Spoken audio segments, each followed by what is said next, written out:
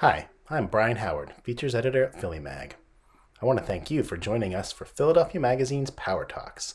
Also, a special thank you to Homestead Smart Health Plans, our sponsor for this series. Today, Philadelphia Magazine's senior reporter Victor Fiorillo will be sitting down with Fox 29's Good Day Philadelphia co-host Alex Holley to discuss what it's like covering the news during a year like we've never seen before. We hope you enjoy the conversation, and now I'm going to turn it over to Victor. Thanks, Brian, and welcome to Philly Mag's Power Talks series. I am Victor Fiorillo, and this is the final installment of Philly Mag's Power Talks. And we definitely saved the best for last. Ladies, gentlemen, and everybody, please welcome Fox 29 anchor extraordinaire, Alex Holley. You flatter me. Oh, my goodness. This is a lot of pressure to be the grand finale here, but I'll try and live up to it. You'll have no problem doing it. I think if we did this interview last week, I might have led with a different question, but now I have to ask you, where were you on Saturday when you heard the news that the election had been called, and how did you spend your Saturday? I was at home, and my phone started going off, and I started getting all these text messages, and I turned on the TV. And I wanted to see and hear what was going on and what was happening, because we'd already been in limbo for days. And especially working in this business, it had been a long couple of days. So I was like, is it really over? Like, really? Could it be? And then once I started to see the reports and what people were saying and the numbers, I was like, well, I started to hear things going on outside. So I said, you know what? I'm going to go outside. I want to see what this city is doing. Obviously, there's things that are happening. And I said, let me just throw something on. So I literally threw on like a t-shirt and had leggings on, and I ran outside, and I probably didn't get back home until late that night because there was so much happening.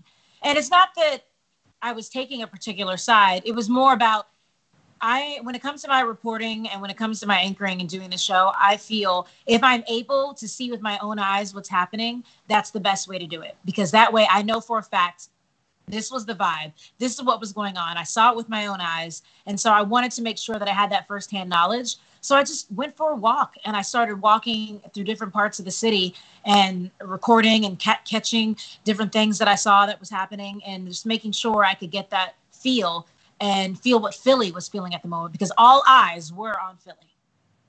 And you said it had been a long couple of days last week, but really in your business and my business, it's been a long several months.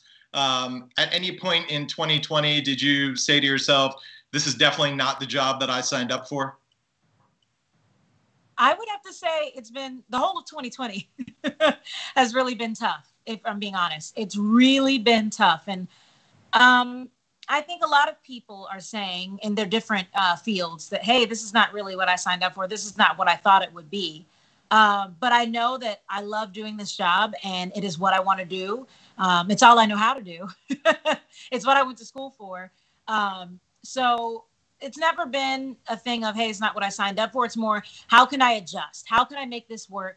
How can I still do this and still feel the same way?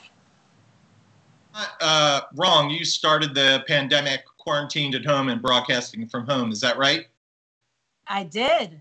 I actually still have a full studio set up in the middle of my living room / dining room, and I don't think it's leaving anytime soon. Right. Nowadays, you're back in the office, and how did you make that decision of when to come back to the newsroom, to the news desk?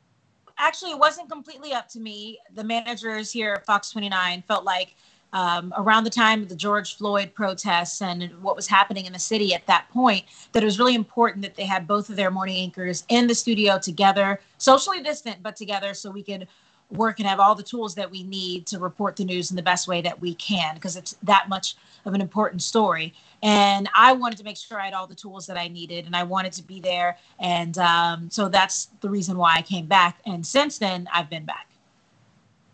Thank you. And during the pandemic and the rest of 2020, you mentioned the George Floyd unrest and, of course, the election, it's been stressful. And for somebody in your position, I can only imagine that it's even a different level of stress than some of us. And because of the fast-paced nature of the news and your job and your public persona, we've been talking a lot in 2020 about self-care, and I'm wondering what your routine is for self-care. How do you do this job without losing your sanity? How do you keep up with it?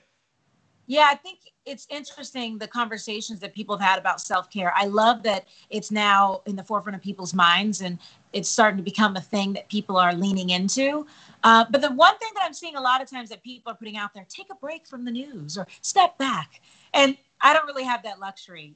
So I definitely, while I was reading and learning more about self-care, I had to pivot and find what works best for me while I'm still able to research for my job and stay on top of the news. Because I do feel like in 2020, if I put my phone down for more than 5 minutes, I'm going to miss something. So I do have to stay basically in tune with everything that's happening.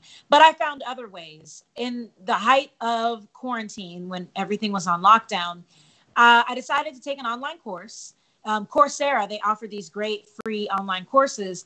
And I took one called The Science of Wellbeing. It's by Dr. Laurie Santos.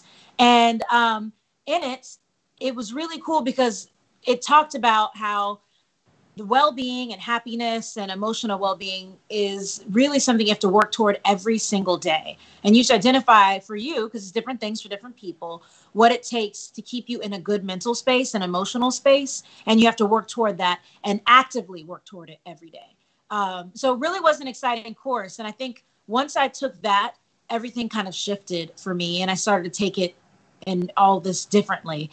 And it made me realize the things that I need to do in order to just kind of stay being me and be able to do the job that I do. Because the hard part is, I think Good Day is known for, we give you the news, but we also put a smile on your face. And that has been very important to me. And it's one of the things I love about this job and what I do. And it's certainly been harder to do that in 2020, to do it in an appropriate way, because some mornings it's a lot harder to smile or to laugh. So finding that balance and still doing that. So it's been an adjustment.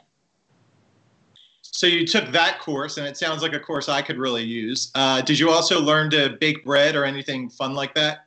Yeah, you can take it. Actually, Coursera is all kinds of free. And it was a course at Yale. So I was like, oh, look at this. An Ivy League course for free. Sign me up. And I challenged my parents to do it. So they actually did it with me. My mom finished it and I did as well. My dad dropped out. He was like, okay, I'll have to do this another time. But he hung in there for a little bit. So I did that and that took up a lot of time. But I also did cooking. You kind of had to when everything was shut down.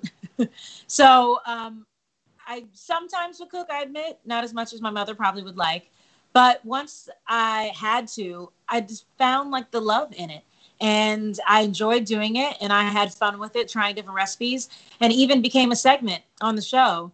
And we got to quarantine cuisine is what we called it. And I had a lot of fun. You mentioned your parents, and I had the pleasure of meeting them a couple of years ago at Citizens Bank Park with you. How have they fared during the pandemic? Are they holding up okay? That is so sweet of you to ask. They are doing well. And I know that is a blessing to be able to say that in these times. My grandpa as well. A lot of folks still ask about him. I think the hardest part, in addition to the way our lives have changed, is not being able to see each other. I think folks who know me know that my parents are up here a lot.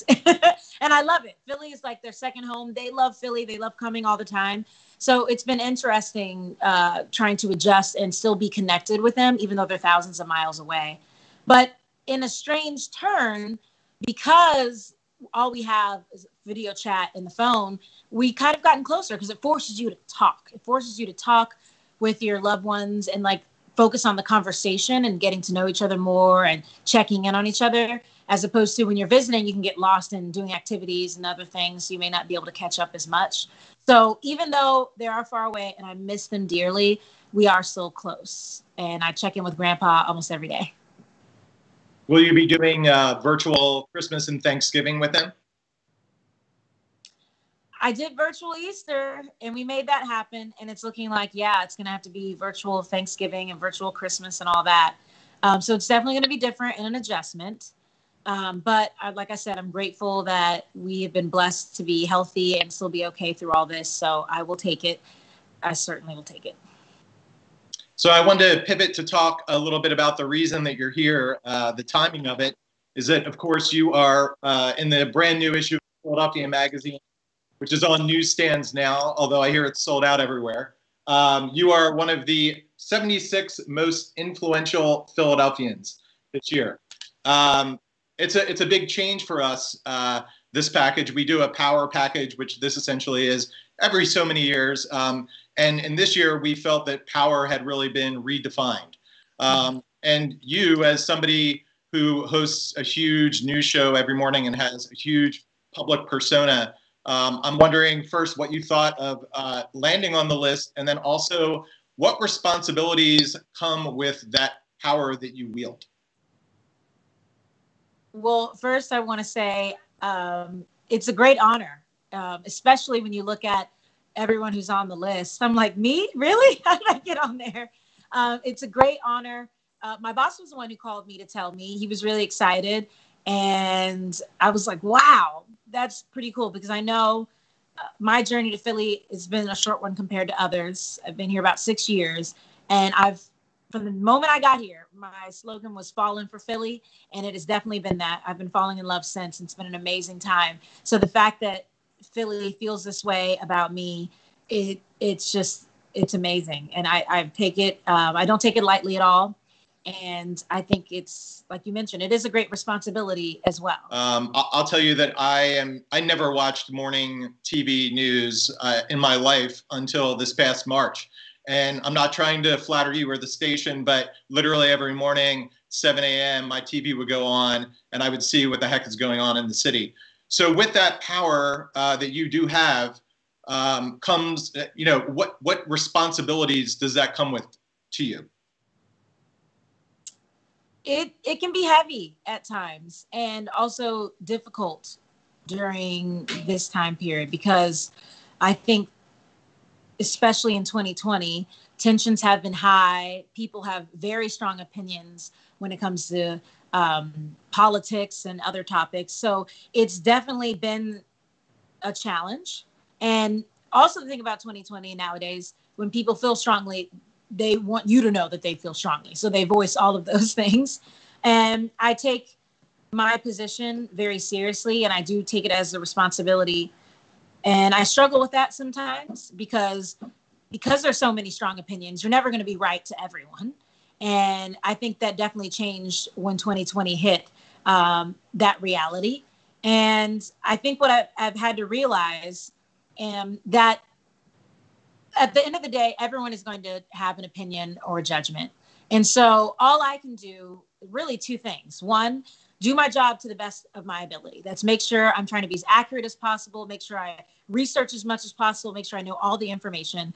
And then two is be myself. Because if no matter what I do, someone's going to have some sort of opinion, then at the end of the day, at least I can say, look, I'm just being me. I'm just, doing what I do. And as long as it sits well with me and I feel like I'm sticking to my values, then that's all I can say. And so that's something that I've been working on accepting and working through, that as long as you are yourself, the rest of the noise, it shouldn't affect you as much. So it's really those two things: knowing your responsibility to do your job in the best way that you can, and also at the same time being yourself and sticking to your core values.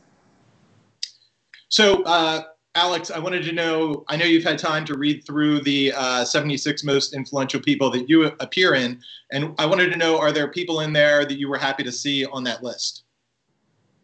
For sure.